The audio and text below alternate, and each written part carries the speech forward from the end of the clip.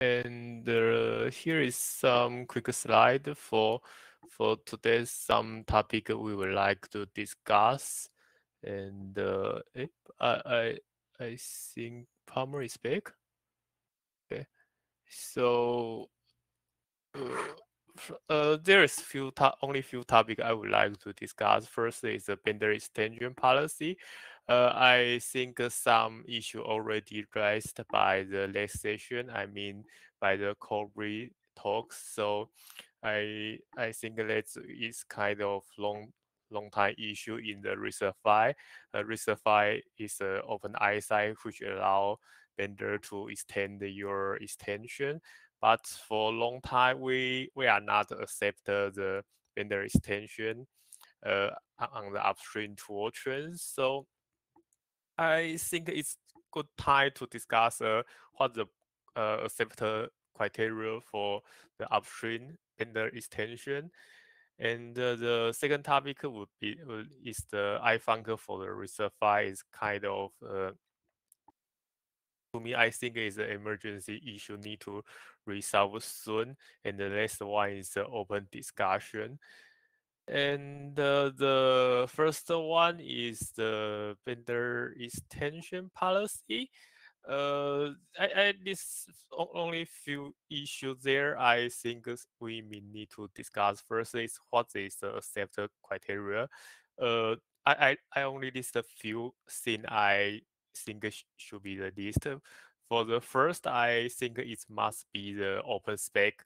What mean it must have you can found the instruction encoding in the semantic on the public access, and I think it must have some open source simulator so that we could have some way to verify that it actually work.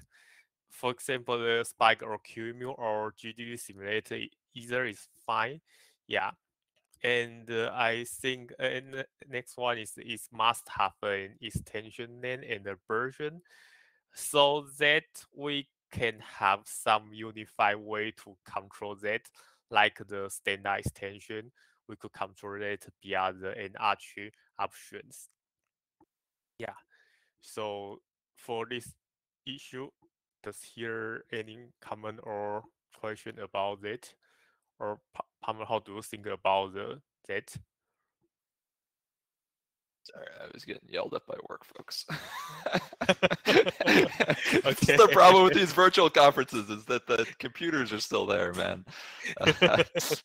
Yeah. Anyway, yeah, I mean, like, we kind of talked about this a bunch of times, and like, okay, so obviously what we're doing now with keeping all this stuff out of trunk is not working, right? Like it's just leading to even worse fragmentation. The goal of sticking to right, like sticking to the standard stuff was to try to avoid this kind of fragmentation, right? That was the goal, to get folks to work inside the RISC-V Foundation, not do custom stuff, you know, or at least not do custom stuff that's like, you know, when it's possible to align it and whatnot, right? But yeah, okay, that didn't happen, right? And we kind of have to accept that reality, right? And you know, like if there are chips with custom extensions, and there's no way around that, hardware doesn't go away once it gets created. So either we like force everybody to work out a tree and effectively go fork the whole software stack, or we start accepting their code. And I don't want to force people to fork. So I don't like. We are opening a huge can of worms by doing this. I don't know exactly what the rules. Hey, Jeremy. So I was going to add a comment from that, which is, I think if you look at some of the groups working who would be nice vendor extensions, you can look at Open Hardware Group, you could look at Low Risk, you could look at chips. And I think you start saying those are the groups that are funded because they're tending to be doing commercial chips. And they're probably the people who are therefore going to have the resource that can be deployed. So it's not just, hey, you're getting forking, you're probably locking out. Whenever you do a vendor specific, most of your work's actually going to be contributed from fixing things in the core stuff. So yeah. I think we're losing access to a lot of core contribution. And that's my problem with fork. right? Because like, okay, if we tell people fork the software stack, ship your stuff, right? You know, like we lose that willingness to contribute your fixes back, right? And that's like my worry there. I totally agree with you. And you know, and the nice thing is, GNU's GCC solved this problem years ago. I mean, we had the example in the previous talk of the MIPS. You've got the standard MIPS, you've got the MTI MIPS, and you've got the imagination MIPS. And that's what the point of the vendor field. And I think so long as you have a degree of criteria about common sense, and RISC-V, of course, is unique. It's taken the policy in the way far beyond the original idea. And there may be some criteria you say for acceptance, but broadly, I think you don't want to make those any much harder than the standard GCC hurdles. The standard for acceptance in GCC is pretty high anyway. So yeah, I mean, I agree. This is a discussion we've had many times. At least I don't know how much of it's in public, but certainly in private we had it a bunch of times. And you know, like I personally don't see a reason why RISC-V should have more stringent acceptance policies than like the broader community acceptance policies, which generally revolve around, you know, like, is there hardware and are people actually using this, as opposed to, you know, does it align to the kind of standards body, right? That opens up a huge can of worms. I get that, but you know, there's a reason everyone else does it that way. It's because if you don't, like, you're just going to get forked software stacks. And maybe to jump in on the same topic, we're having the same problem with the non-standard, which now becomes vendor-specific vector extension. And we've already agreed on, or we're reaching an agreement there on how that can become a vendor extension, and how the vendor who pushes it in will also have the maintenance burden. So I fully agree with Jeremy here. So if we pull things in, it allows us to actually leverage the resources and bring more people closer to the tools instead of having fragmentation and branches. Yeah, okay, well, I don't know. Jim, Kito, any thoughts? Yeah, I think the vector stuff, I mean, the T-head, their vector 0.91 is kind of a big mess, since it's really incompatible with the current vector stuff, especially in future we will have the vector intrinsic. I believe it's totally incompatible. Yeah. Yeah, otherwise, for the BUTO part, I mean the OP core assembler path, assemble, disassemble, I think it's already easy to support multiple version, which Nelson already put a lot of effort to support that. So I believe supporting that on BUTO side is relatively easy and workable now. But yeah. My problem with that is that if we only do the easy things, we don't get to benefit from the people doing the hard things. It's like, right? It's like turning people away who are willing to contribute because, you know, like we don't have the time to accept their contributions. It's just like it's not a sustainable way to manage things, right? Like we have to grow the community. If we don't accept people's code, they're going to go somewhere else. Yeah. Right. And that somewhere else may be, you know, RISC-V or whatever it ends up being called, but you know, that's bad. Right? It's still bad. And you know, you may that probably touched on a point about actually bringing more people into the community, so you've got more reviewers, and I think it's a virtuous cycle. You make it easy to contribute your stuff, more people contribute, you start to get more reviewers available. And sorry, but like look at where we are with the vector stuff right now, where we're kind of stuck to doing, you know, assembler and intrinsics and stuff because we don't have the broad, you know, GCC wide changes that are necessary to handle this new programming paradigm. Like that is the same between the T-head and the standard, right? You know, so we can benefit from a lot of shared work there, and that's really genuinely difficult stuff, right? We're not going to be able to do that without like serious resources.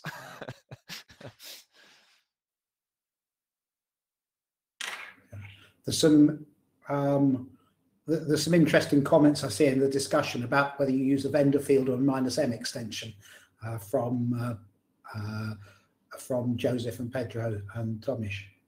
So I personally think that there is no technical reason why we cannot keep these all available in the same toolchain. Right? If vendors, like if people want to ship toolchains with the vendor field set and they want to change defaults or drop stuff or whatever, happy to help folks out. But like having everything in one toolchain is super useful from a just kind of sanity perspective, right? Like I don't have to go scare up specific toolchains to compile various types of code and whatnot. Like it is a bit of work, but I don't think it's a ton of work. So one of the things that you might consider is that people might want to do fat binaries, and then having a single toolchain would be quite nice, and also having the relocation support for all of the vendor extensions in the same toolchain so that they can just recompile and put it all together. Yeah, that's why I've been pushing really hard for the relocation support to allow extensions from multiple vendors in the same binary, because I think punting on that is like a very short-term focused decision that will bite us in the long run. Because like there are vendor extensions, they will not be the same between different chips. Those chips are shipping, they're in real hardware. There's going to be real software stacks that run on those, and we will need to deal with detecting those at runtime and running the correct code on them. And if we provide people no way to do that inside the standard, we're going to end up with a huge mess of forked user space, which will be very bad. Like very bad. Which I think is, if you take the approach that Jessica outlined, that does give you that, because you actually effectively are nominating each vendor with each relocation. That's and the customer. Yeah, I think, yeah, many of us have proposed similar things there. So not. Oh yeah, I know it's not a unique thing. It's building on what people. I'm sorry, I wasn't trying to claim that was a unique contribution. Yeah, I guess I think the exact. I actually think we need to go even farther than that, and that the exact mechanism should allow like decoupling the vendor from the vendor extension, because I think vendors will start to implement each other's extensions. But we've talked about that somewhere. So I'm not dead set on that one. Right? Well, Go ahead, Kito. So in the case of Vector 07, we will have exactly that. So multiple people have implemented that, and we'll make it an XT head now, and somebody else may have or may refer back to that one, even though it's an X string computing, for example. Yeah, exactly. So I think like I would like to give like us to have a vendor namespace, and then the vendors to have another namespace for extensions that they can do with what they want, and then that to have relocation types. But again, not really dead set on that one. So, and it is like the bit packing does get uglier. So, this is probably a better discussion to have on like a mailing list or something, because it's very hard to discuss. Possibly also we ought to perhaps focus on getting someone to actually submit a starting candidate, say, here's a patch that implements this, because actually what we're lacking is anyone actually having submitted a patch that implements any scheme. At least if someone implements a patch, then you have the opportunity of saying, here is a better patch. Yeah, I guess we have to at some point stop sitting around and talking and actually do something, right? So, but anyway, I'm going to try not to sign up. Well, I'm hoping that one of my team will be able to, because I don't think it's been talked about enough that the problem is well understood, and that makes it implement. So I'm hoping one of my team I can make time for them to actually contribute that in the next few months. Awesome. Yeah, that'd be great. Okay. So just go to the second issue. The branch, I think also people should hope this could be in the trunk or master branch instead of the integration or vendor branch there. Yeah, I mean, I think we need a path to getting these on trunk in order for this to work. right? Yeah. Like integration branches are cool in R and all, but that if that is the endpoint of this, then it kind of doesn't really count. So yeah, since maintain the safer of the integration branch is kind of mess. Yeah, it's need to maintain by our maintainer, just like Nelson has regular repair stats. yes, But, Joseph brings up obsoleting things. So whenever somebody brings up obsoleting things, I tell people that I would like to first get to the point where we have enough shipping hardware that we have things we don't care about. But yeah, no, I totally buy it. It's going to be a mess. And that's part of the reason why we're pushing back so hard on taking this stuff, is because like, how do we deal with some vendors' custom extension in like a decade when that only exists as some, you know, very non-standard software stack, low volume part that nobody can, you know, find a power supply for anymore. Yeah, Philip, I thought we all agreed to move away from the GitHub branches. Yeah. Can we just like put it in archive and put a big message up that says don't commit stuff here or something? Like the PLC I agree. are still using GitHub, so that might be tricky because they're students, interns. Yeah. Okay. Students can speak SMTP. But anyway, I don't know. Sorry. but I know the Jun Wilson's point. I since like the PLC, the folks prefer working on the GitHub rather than upstream. I get it, but I think it's one of those things where, like, if we continue to use non-standard development methodologies for the RISC-V bits of stuff, we're never really going to get people into the community, and we're always going to have this problem of RISC-V being this thing off to the side that, you know, doesn't really play ball. Right? We have to get out of that methodology, especially as we start doing stuff like the vector thing. We're going to need like actual serious work in GCC.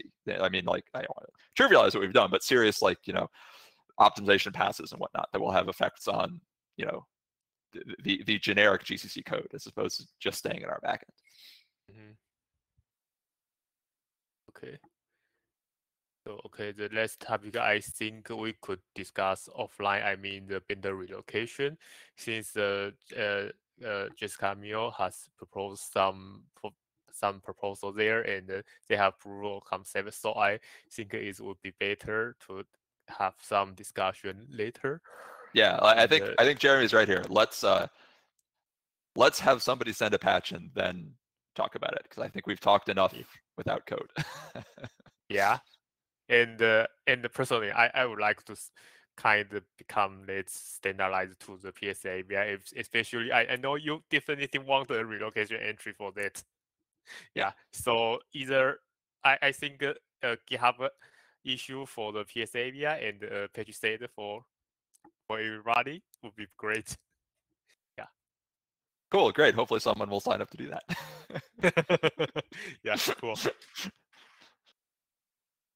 Yeah. And so I think that's all about the vendor extension stuffs. And I think the second issue is kind of become very serious soon, since I found for the RISC-V is got some problem here.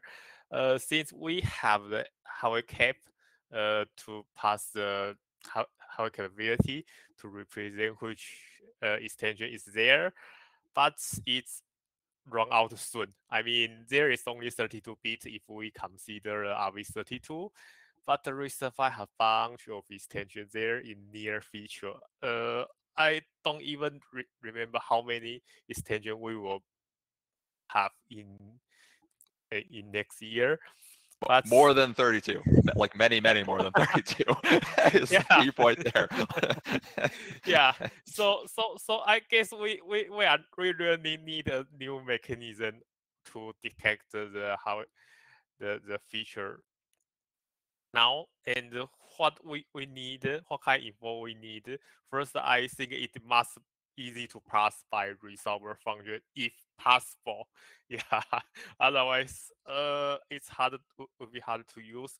And the second, goal I want to make is I want to make sure the vendor extension could be detected too. Otherwise, yeah, this page we just discussed a lot of vendor stuff. If that can detect, okay, I think it's less use.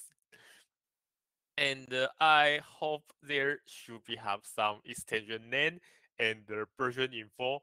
Although currently version info didn't provide too much extra information. For example, the F extension from 2.0 to 2.2 has no obviously change from the to the software side, but I think there is info in case we may need that, so it must encode in the we could access that. And for the vector stuff, we may need a vector length, but I think it don't need to provided by the hardware cap. Since it could have some CSR, you could just get that. And the cache info, I think is the basically the generic infrastructure already provided that. We just leverage that, it could be fine. And here's some other info we are missing. We need to handle that. And a few more background why I discussed that since Palmer is there too. Yeah, since he's important kernel developer. So this I believe must coordinate between the tool chain, especially the glibc and the kernels to come out interface there. Yeah.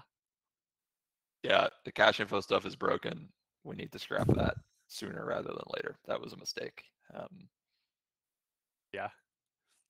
I think we talked about this. I also think we need to figure out some way to plumb the microarchitecture through, because iFunks are going to want to switch on that, especially for these more complicated extensions like the vector extension. Yeah. And okay. I just go very quick. There is some proposed come to my mind before, and since I have already discussed this this issue with many people, so here is some thought or proposal I heard before.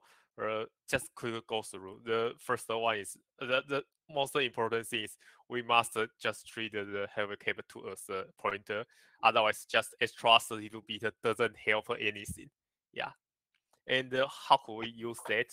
First, maybe point to a raw ISA string or a preprocessed ISA string like linked list here, so that we could just traverse that to check which extension is a variable, or a big bit vector scheme with variable length encoding. But I guess it will introduce some problems. We must have some centralized way to encoding that, especially that would be very not friendly for the vendor extension. Yeah, I believe. Or the currently RISC-V Foundation have some proposal about the configuration structure. It's using some DR or PR encoding, but to me, I think it's too hard to pass in. I agree. Let's not couple ourselves to that one because that's something that's been made up. Yeah, it's even need a very complicated C parser, and you must know the structure. Yeah.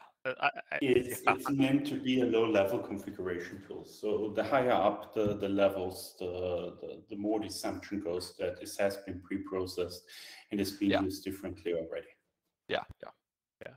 Anyway, okay. So, or any printer of one of both or Mistral or of or other proposal? I don't know.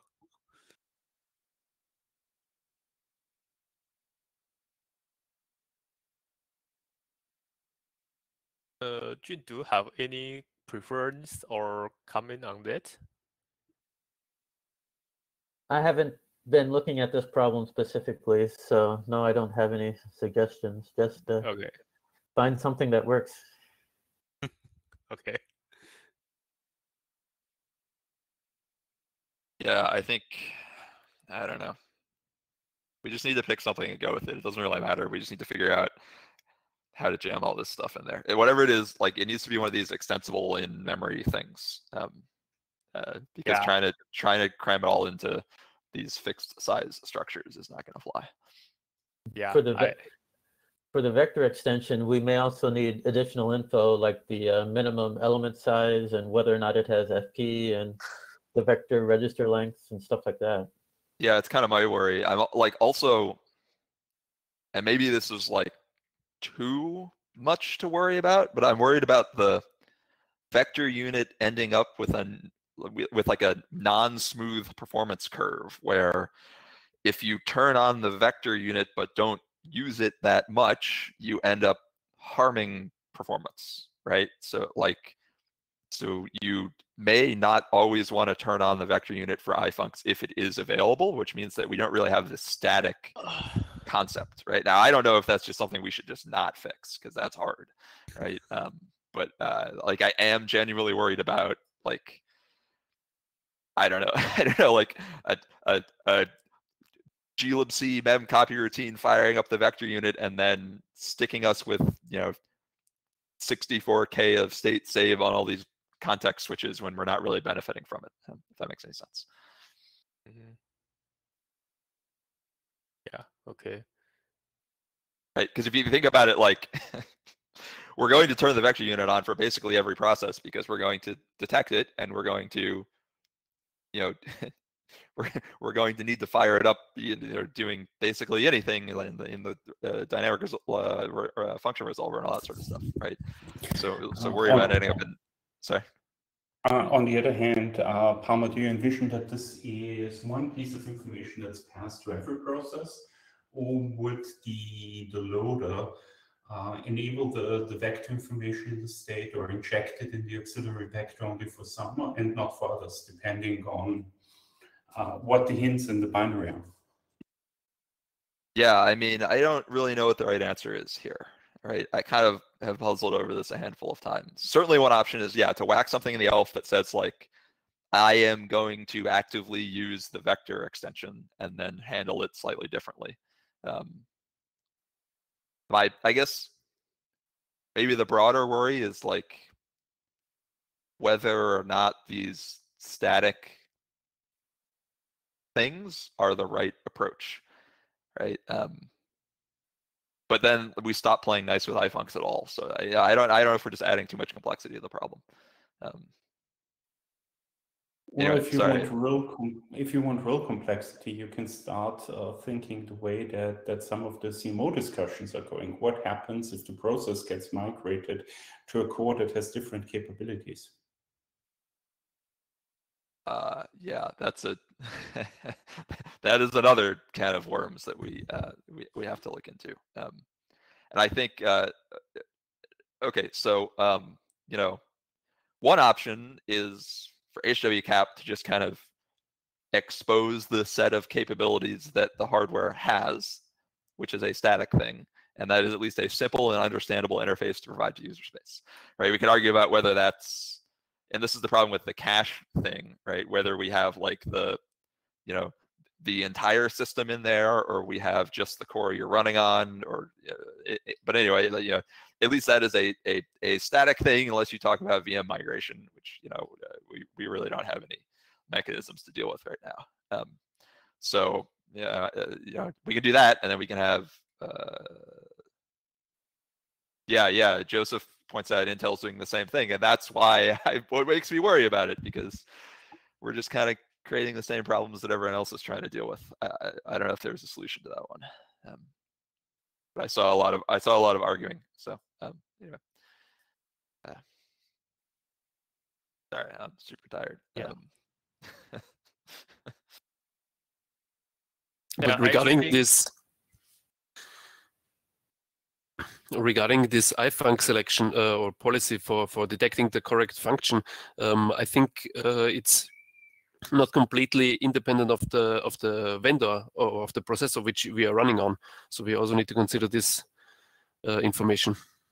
Yeah, I think we talked about that a little more explicitly at the other session, but definitely it would be short-sighted to rely on all vendors having like the same performance code for the same ISA, right? Maybe for the like slightly simpler stuff like bitmanip, you can rely on vendors who have it going reasonably fast. But for the vector unit, you're definitely going to want different string routines for different microarchitectures. Like there's way too much available implementation space to rely on vendors all having the same performance trade-offs. So that needs to be part of this proposal. Yeah. Okay, and just mention we mean have two slots could be used. It's the AT platform and the AT base platform. It's defined by some architecture, but not used for the RISC-V. Just mention we could have some 2 more slots for that to put some more information. Yeah.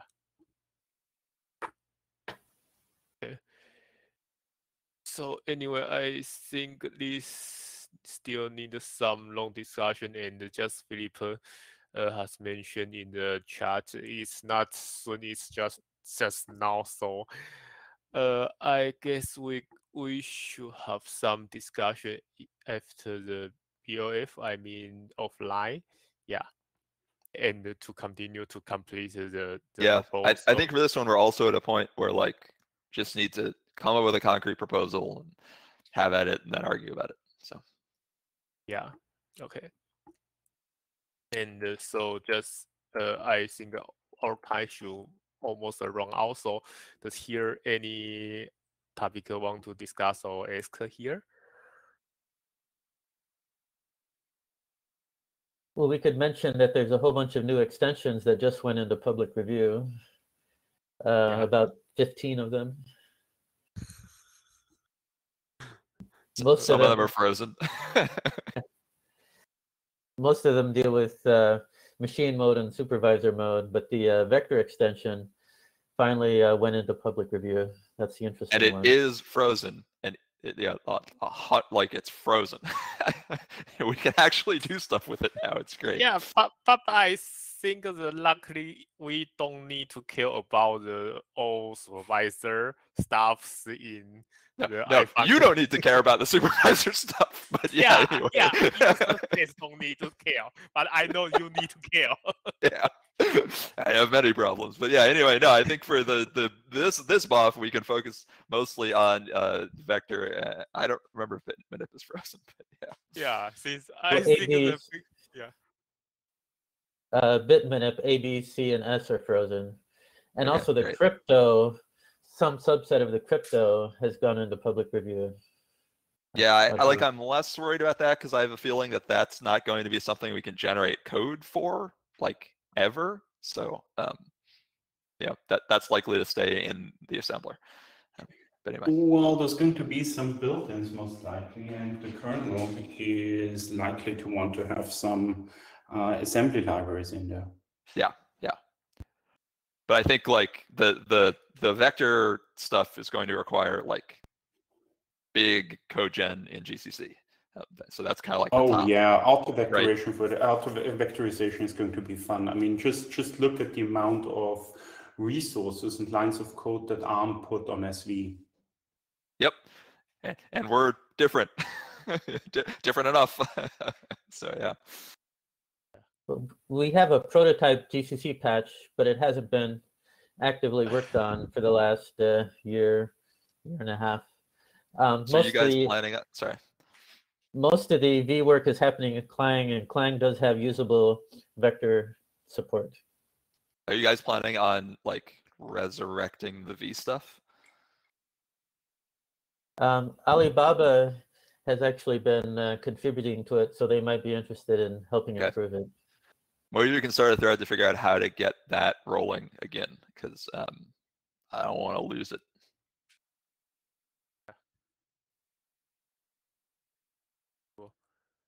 So I think that's all, and I guess our time slot is end, or we will have more time. I'm not sure. Yeah, So you have a 2 minutes. Oh, okay. Oh, we have extra. Yeah. Yeah, okay. Go So until up to 15, quarter past the hour. okay. So okay, does here any topic or question?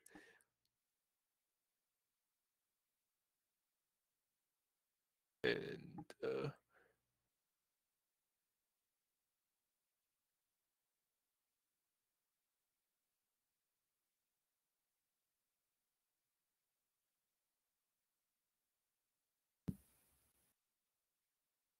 okay.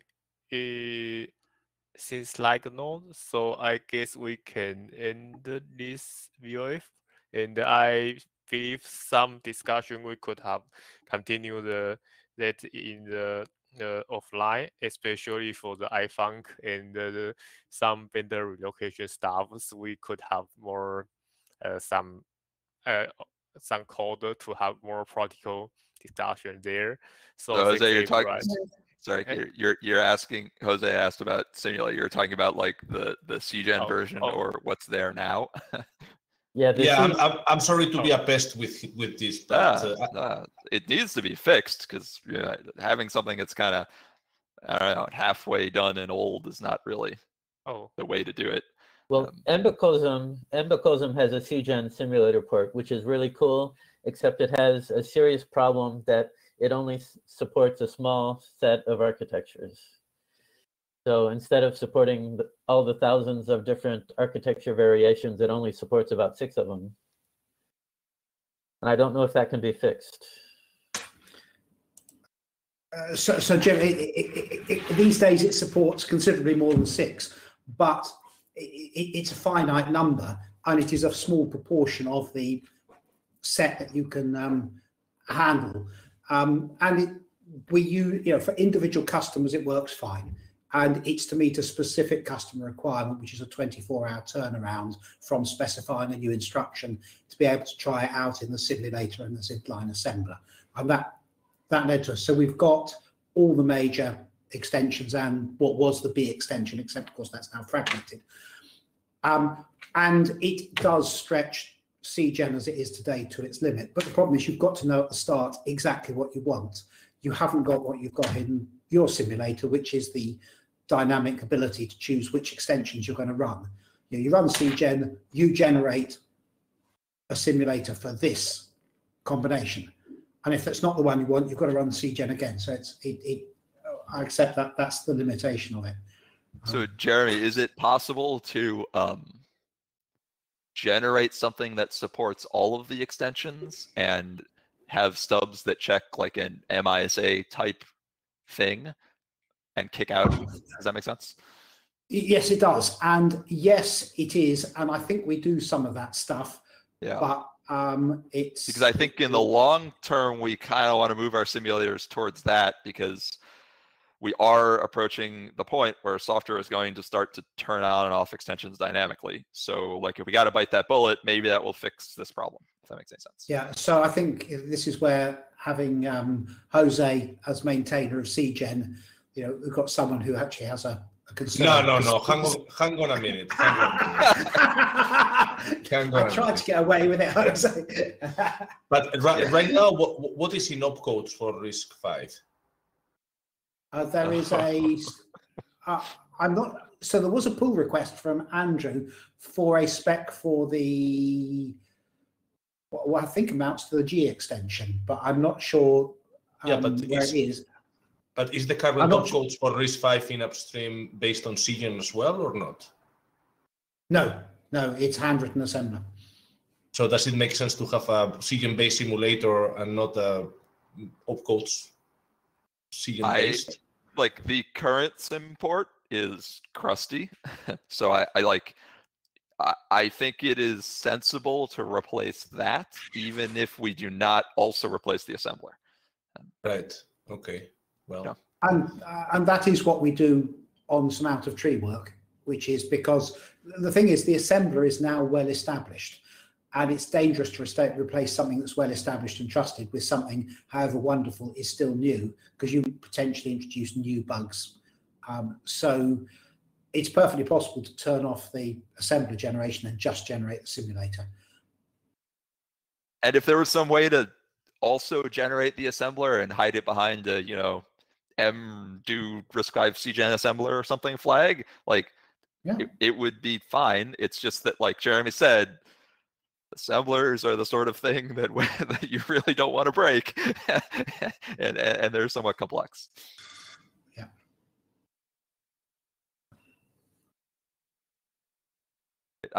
I'm kind of worried there would really be no path to getting a critical mass behind a CGen based RISC-V assembler unless it could be somehow coexist. Well, I like handwritten assemblers more myself, so. Yeah, CGen is a tool for a particular job. You know, it's very good as far as it goes, but it only goes so far. You could mask the assembler behind things, so you really had two assemblers, and you could actively switch in the CGen one if that's what you want. It's one more piece of work to be done. Yeah, I guess another option is to have it like generate something that fits the instruction tables that we have, which are somewhat regular and may allow new extensions to go in, generating the tables while keeping the existing assembler, if that makes sense. That's a possibility, because that's all it is a table generator. So potentially you could have a version of CGen that generated the tables we currently have. Yeah, and then you could imagine modularly moving things over, or at least putting new extensions in, or something kind of sane and maintainable. But again, it's not like I'm dead set on changing the assembler. It works, so why mess with it.